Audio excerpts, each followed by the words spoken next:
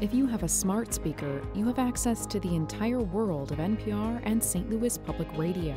All the latest news and all the captivating stories. Activate our voices with yours by telling your smart speaker to play St. Louis Public Radio. Missouri's primary season is finally over after the do-over election in the 78th District House seat, and Bruce Franks has emerged very victorious over State Representative Penny Hubbard. The St. Louis Democrat joins us next to talk about his resounding victory on another edition of Politically Speaking. 9, 8, 7, 6, 5, 4, 3, 2, 1. I think that is fair to say hands to kiss and babies to shake. But I think my record speaks for itself. That's a really good question. If we're going to get anything done, we're going to have to find those who we can work with, but only for the people. Not invested interests, not political relationships, not padding our pockets, but for the people. That's Bruce Franks after he declared victory over State Representative Penny Hubbard last Friday. Hello, and welcome to the Politically Speaking podcast. I'm your host, Jason Rosenbaum. Joining me in studio today is... colleague Joe Mannies. My special guest host, because she did basically most of the work in this contest. Rachel Lippmann. And our very special guest, a person that fought very, very, very hard to be on this show, we have as our special guest. Bruce Franks, state representative-elect. If you win against Eric Shelquist. From the 78th District. But I think the chances of that are extremely high. Yeah. So welcome to the show. Thanks for having me. And thanks for being here so soon after your victory. Yeah, I just got to ask, have you gotten a chance to decompress at all, or has it been none? No chance. It's been nonstop. I'm still mentoring and doing a lot of the things that I was doing beforehand already. So yeah. So before we get into this crazy race that you just won by a landslide, and B, what you plan to do in Jefferson City, for people that haven't been paying attention, we want to know a little bit more about you. And kind of about what got you interested in activism, politics, maybe even you talk about your secrets to being such a great battle rapper as well. I have to say, before the show aired, which I had not really done before this primary and special election, I actually watched a battle rap between you and somebody else. It was intense, very intense. Very intense. So, well, in fact, the press guy for a statewide candidate who I was talking to on some totally unrelated brought this up, said he said he is really excited about the possibility of you doing a battle rap on the floor of the Missouri House. So before we get to that, tell us a little bit about yourself. Well, I am from South St. Louis, Gibson and Tower Grove area before it was the Grove. 1991, my brother Christopher Harris was killed. He was used as a human shield on Gibson, June 7th. That started a long line of gun violence and deaths, just in my life. I graduated from Lindbergh High School, went to college at Florissant Valley, ran track, got out of there, and had my first daughter. And so that was it. It was time to get in the working world. So I worked. And then eventually I got married and had two businesses that we own, that we run both in South City. And then Mike Brown happened. Mm-hmm. And that was kind of my wake-up call. It was a wake-up call, I think, for everybody living in St. Louis. Yeah, even if you thought you were conscious before that, Mike Brown is what kind of really shook you up. Now, when you say a wake-up call, in your case, how did you see that? I mean, what sort of emotions did it bring up in you? So I've always been a protector and a fighter. I've always, survived, especially coming from rough neighborhoods.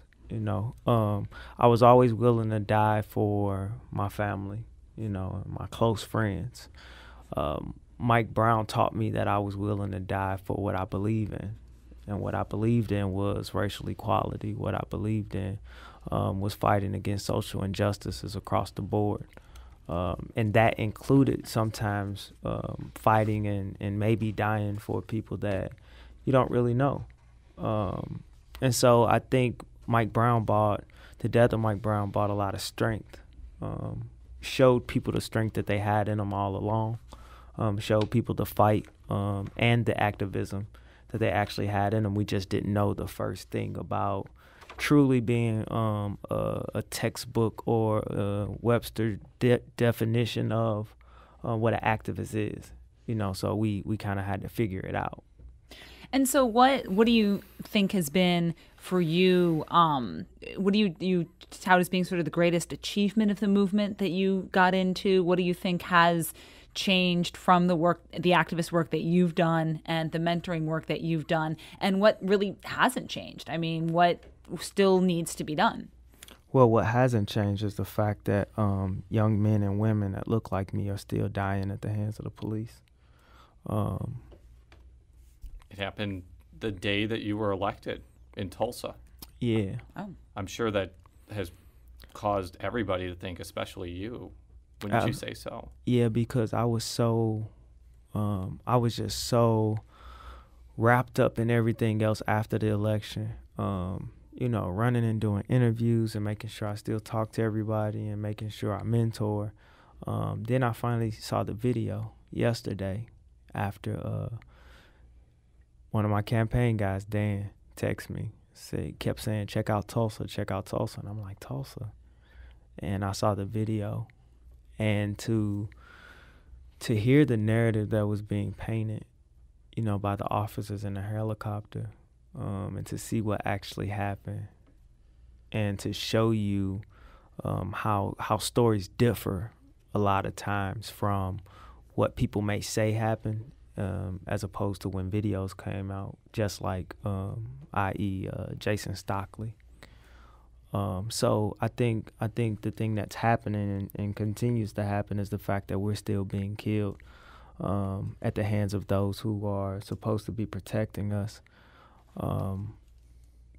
Crazy enough and ironically, I think the thing that I've worked on that outside of the youth and mentoring the youth, which is first and foremost to me, is the police-community relationship. I was just going to say, because I think that there has been this binary argument, especially in Missouri since Michael Brown's death, that you either have to support the police or you have to support what the protesters in the street have to say. And you have proven that it doesn't have to be that choice. You can be supportive of law enforcement, but also want change. I wanted you to talk about that, and also to talk about how you're going to bring that mentality to a legislature that has been making a lot of those binary choices for the last 2 years. Absolutely. So I can walk into the police station right on 20th and Olive, and it's only two reasons I could be walking in here.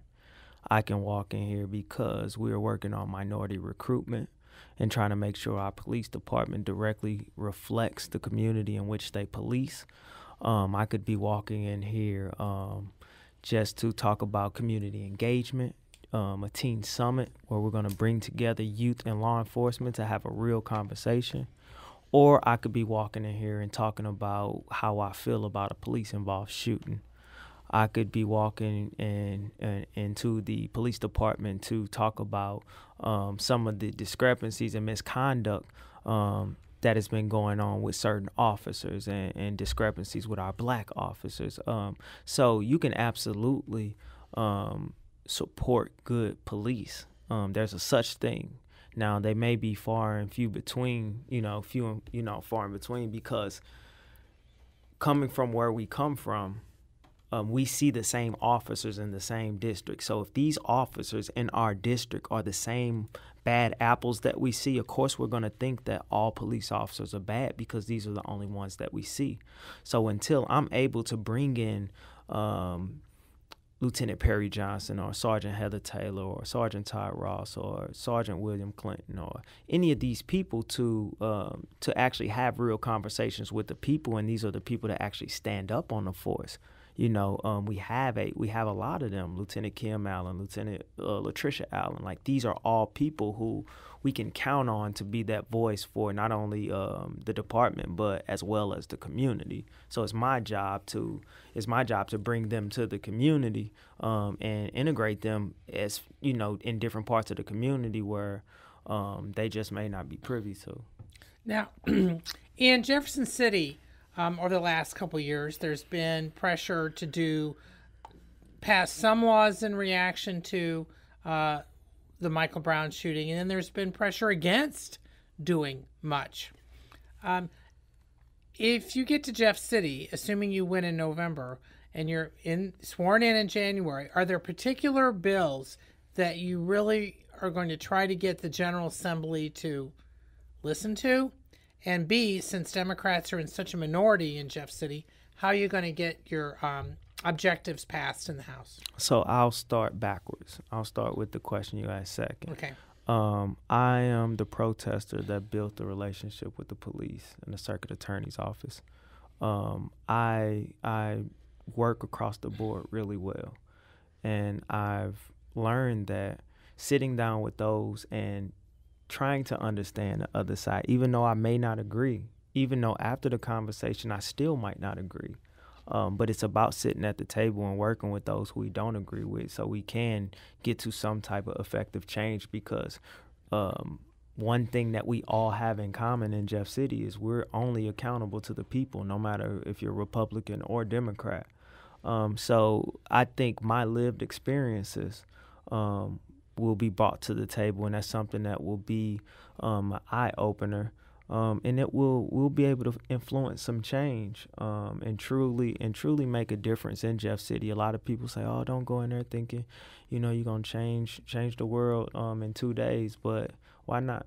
Why not go in with the optimism? Because that's just how it has to go. I can't take what usually happens and just be okay with that as my normal.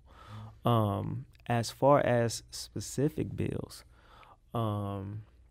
There are a few bills that I've paid attention to heavily. It's been kind of hard while campaigning. That's understandable. But, body cameras. Now, body cameras are important, but I had a conversation with Jamila Nasheed yesterday. Oh. And we'll get to that in a minute, but continue. Yeah. I had a conversation with Jamila Nasheed yesterday, and we talked she asked me how I feel about body cameras, and I said, yeah, of course. It's about accountability, but we have to make sure that our special ops officers and our SWAT officers, mobile reserve officers are wearing body cameras. Because if we look at the police-involved shootings in the past 3 years, Jason Flannery was mobile reserve, even though he was off duty. He was the person who shot Von Derek Myers. Yeah. So was Isaac Holmes, shot by mobile reserve officers. So was Mansour Ball-Bey, shot by special ops officers. So we have these issues with, I guess this particular department. We need to make sure that we have cameras on them as well. And another thing is, when an officer is working, and this is just my personal opinion, but when an officer's working secondary, they have the same duties as a police officer.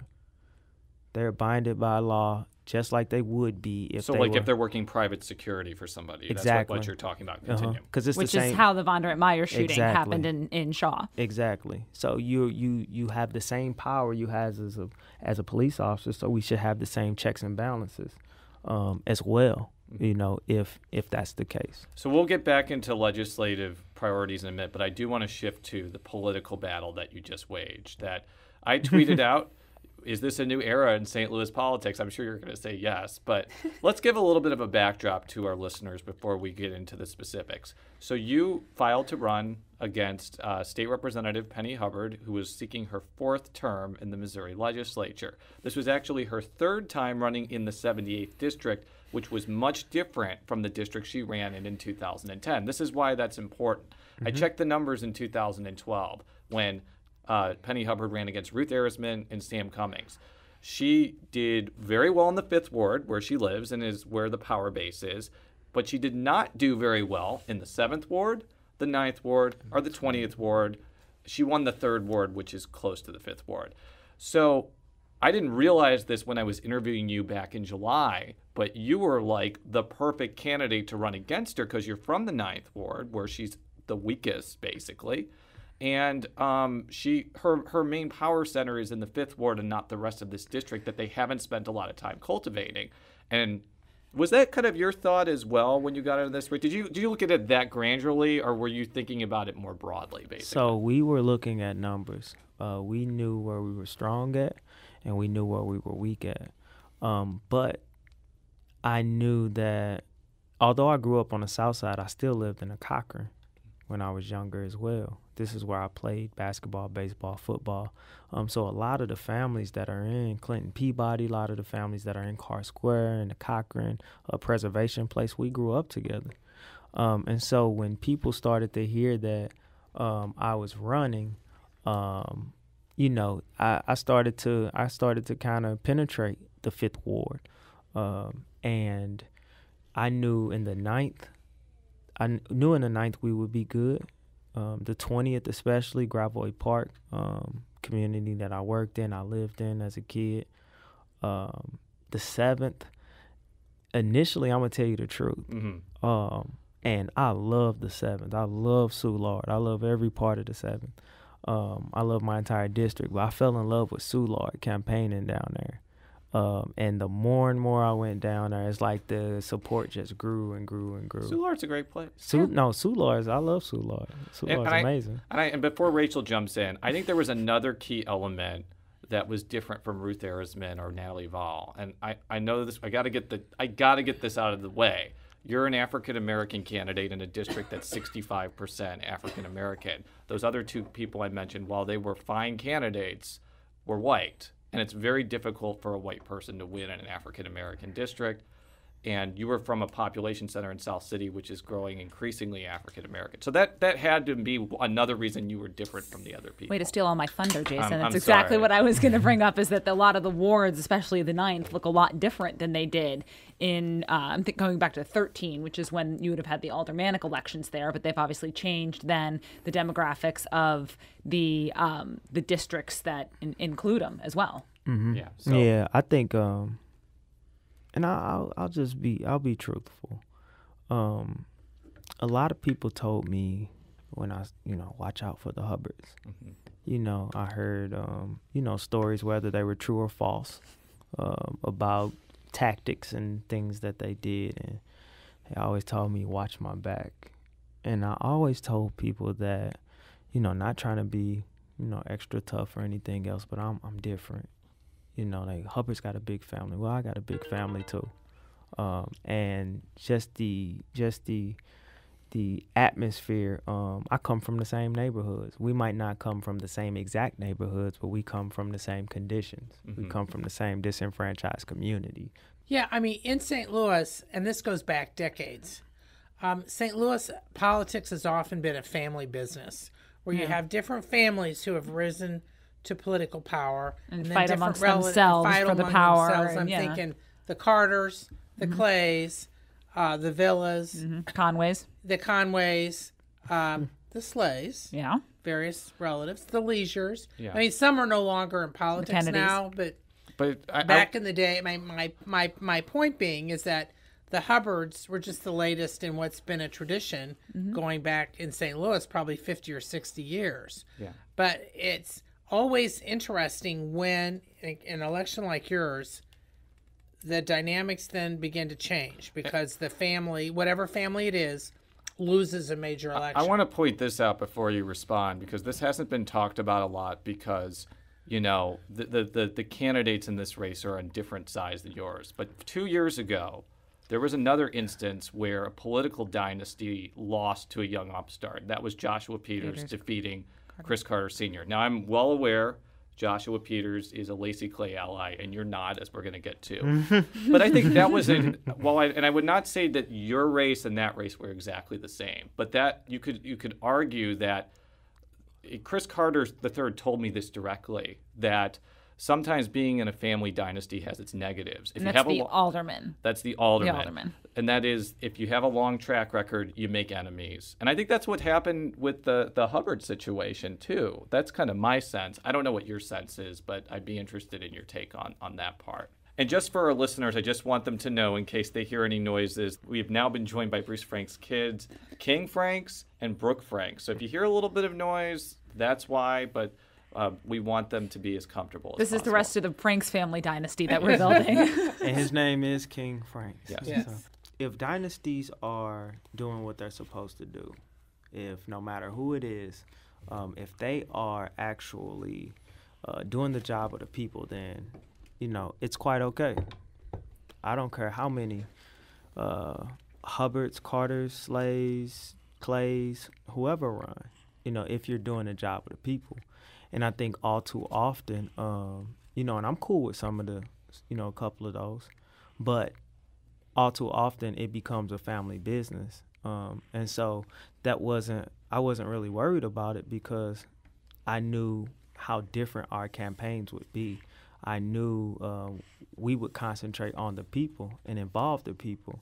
And that's what was needed. After August 2nd, you were down by 90 votes. And I started hearing reports about how there was absentee ballot irregularities, because there had been talk about that before the primary. Dave Rowland and I had talked on the phone about it. Mm-hmm. In my overview of your race, I had mentioned the request for the Board of Elections to look at the absentee ballots, but they rejected that. Mm-hmm. And I knew that the Hubbards had large amounts of absentee votes when they ran in elections. But one of the reasons I was a little skeptical that there was absentee ballot fraud is they have made so many enemies over the years, and none of these people have taken any evidence to federal prosecutors, the Board of Elections. They didn't challenge them like you challenged them. And obviously the Post-Dispatch wrote a pretty long expose on the irregularities. From what you've heard, did you get any sense of why, a Ruth Arisman or a Robin Wright-Jones or a Natalie Vall or any of the people that ran against the Hubbards before didn't do what you do and challenge the Hubbards in court? I'll tell you the truth. I think it's because Natalie had, Natalie tried to get some stuff together, and she worked hard. I learned a lot from Natalie, to tell you the truth. But we go back into the factor of our race and our actual race. I'm black. So going into disenfranchised communities and talking to these people who, who've been disenfranchised and who've been miseducated and misled about this process was easier. And it wasn't a going in and intimidating or, it was simply them reaching out to me. They were comfortable enough to reach out to me. And after talking to them and then after sending a few people from the team to get their affidavits, they were reporting that, they got white guys down here in Clinton Peabody intimidating people. I had two of the most laid-back people, just going down there and basically getting the affidavits, and the stories on actual paper. These are stories that I already knew. I had already talked to, these individuals, so that's what I guess that's the difference in that situation. So at this point, do you see your victory as something that is really going to change the dynamics of politics in the city, or is this just the first of what you think needs to be done to change the direction of Because city for our politics? listeners that didn't know, you won the special election by over 50 percentage points, just so our listeners should know. But continue. So I think our rate, hand in hand both. So I think this is a stepping stone to something a lot bigger.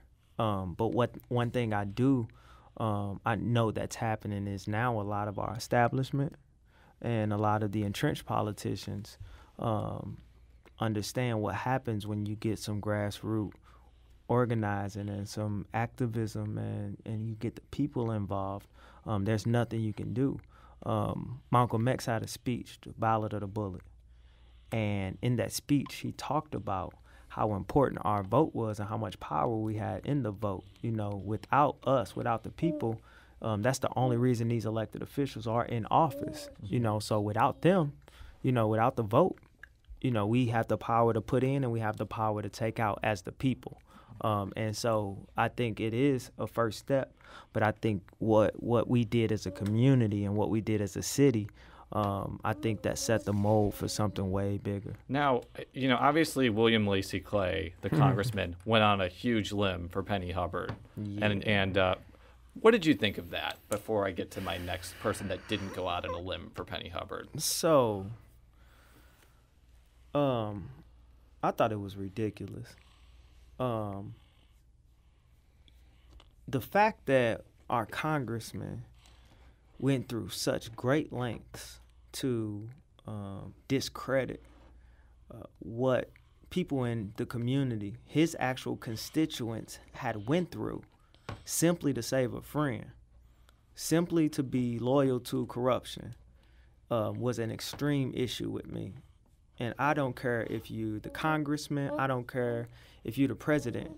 At the end of the day, when you're not for the people and when you blatantly show that you're not for the people, that's an issue. When you write a letter to Loretta Lynch, asking to intervene into our special election because of violation of the Voters Act, right? Voting Rights Act. Voting Rights Act, and a couple other things that he put in there. But you bring it all back around to say, I worked with Ms. Hubbard to bring the NGA here. The NGA had nothing to do with me running for state rep. It had nothing to do with the absentee process that was being abused. Yeah. But we see where your invested interest is. And that's the biggest issue with Lacey even going out on a limb in this race, because the people are the ones that were disenfranchised, and he didn't care about those affidavits that was put in the same letter addressed to Loretta Lynch that I wrote after his letter. Which I got an email. For Congressman Clay, this is a rare case where he lost when he got involved in a local election. Now, his predecessors or in other districts in the region, generally when they get involved in a local election, they usually only do it when they're pretty sure they're going to win.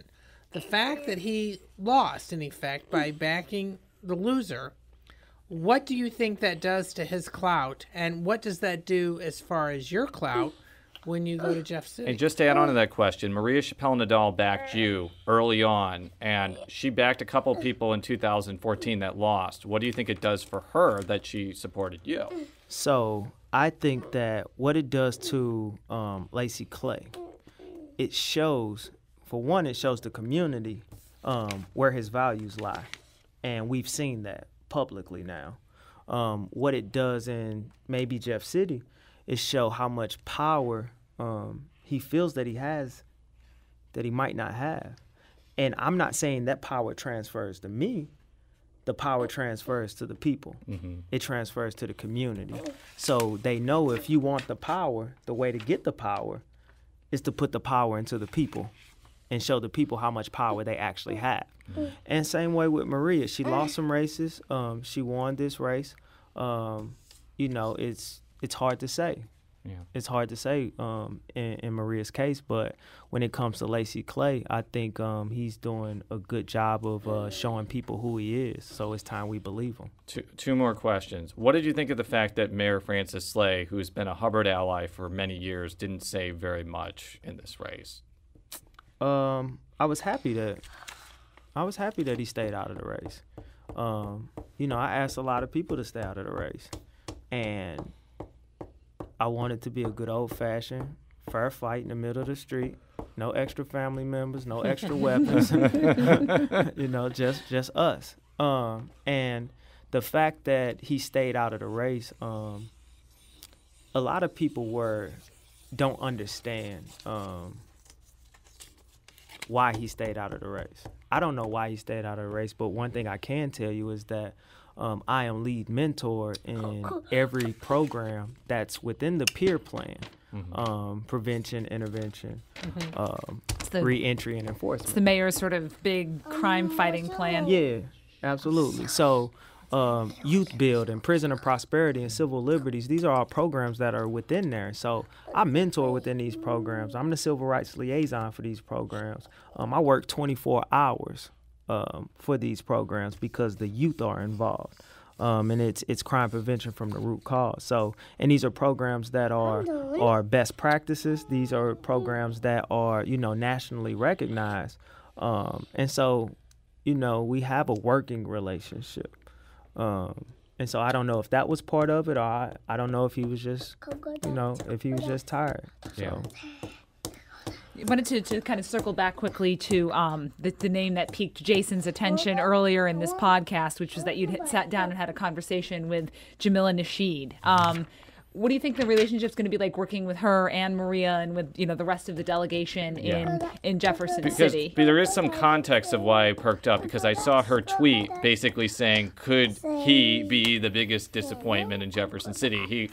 He was clearly referring to you. And just to give a slight more context, the Hubbard family and Jamila Nasheed have been very close personally for a long time. Also hey, how's it going?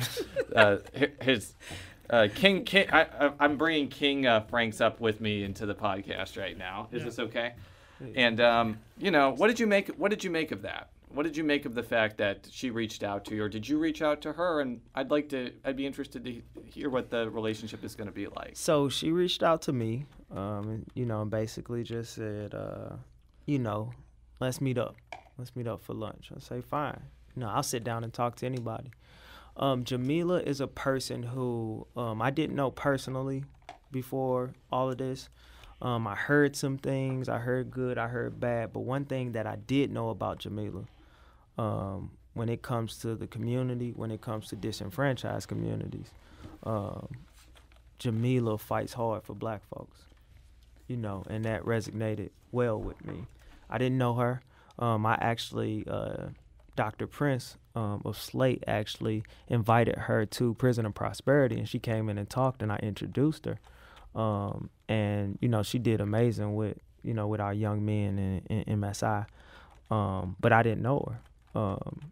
And after learning about her and researching some things, of course there are things I don't agree with. But I was willing to sit down. She was willing to reach out. And we had a good conversation. And I think we understand a lot about each other now. And she's, anybody that knows her knows she's a strong-minded person. I'm a strong-minded person. There was some advice that was given. But I just basically let her know the reason why I'm doing this. Because people won't know until they truly ask you and sit down and talk to you. And I basically let her know I'm accountable to the people. Like this is strictly about the people. This is the people's seat. The 78 district seat doesn't belong to me. And one of the things that Jamila said at a NARAL event, she said that one of the greatest things about democracy is the fact that when you have elections, the people can vote in who they want and vote out, who they don't want. And these seats don't belong to anybody. They belong to the people. And that's something that sat well with me. Because she comes from, if you talk about her about her background, she had a really rough background. Mm-hmm. And just like you have a really unusual path to Jefferson City, you could say the same thing about her. Absolutely. I think that she's taken a bit more pragmatic view of how to approach Jefferson City. She's voted with Republicans on things just like Penny Hubbard has. Right. But I think she's done it a little bit less, and she also knows when to fight for basic democratic values, which is maybe why she got over the disappointment and reached out to you. Maybe. Yeah, and she's also passed a lot of legislation. Yeah. And so, we're not going to agree on everything. Will we bump heads? Probably. Will we, have arguments? We probably will. But the fact that she did actually, reach out, and we got to have that real conversation, because the only way you're gonna know about me is if you sit down and truly talk to me, and I can tell you everything you need to know. Well, I think King is about to take over this podcast, so I think we're going to cut this short now, but we definitely want to have you back on after you're inaugurated and talk more about policy. Absolutely. We really appreciate you coming. You're going on vacation or going out of town soon? I'm not going to... Tomorrow, tomorrow, and I'm cutting my phone off. You should. Smart man. I can say that few people have deserved a vacation more than our guest right here. So for all of our stories, stlpublicradio.org. Follow me on Twitter at @Rosenbaum. Follow Joe on Twitter at J Mannies. That's JMANNIES. Follow Rachel on Twitter at R. Lippmann, 2 P's, 2 N's. Follow our guest Bruce Franks on Twitter at Bruce Franks Jr. That's Bruce Franks Jr. How does King Franks have a Twitter account? He's gonna have one soon. He takes over my Facebook page. Oh my gosh! When you put a picture of King, we got a picture that we put up, and it has 960 likes. So well, he's trying to take over as host of this podcast right now too. Well, I think I have some stiff competition, but until next time, so long. Where you came from? To never change up. Shout out to my day one. About to never change up.